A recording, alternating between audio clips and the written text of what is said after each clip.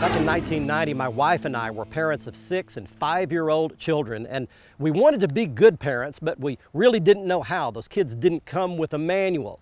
We ran across a book called Parenting with Love and Logic. It was written in 1990 and updated in 2006.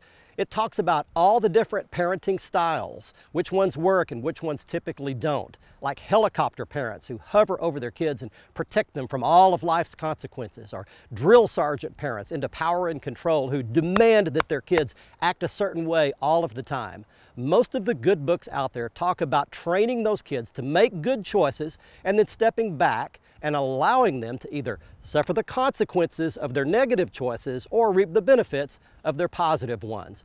I can attest that my kids are now 29 and 30 years old, and after all this time, they have turned into responsible adults capable of making good, solid life choices. If you're the parent of small kids, I urge you to get just such a book, read it, put those principles into practice.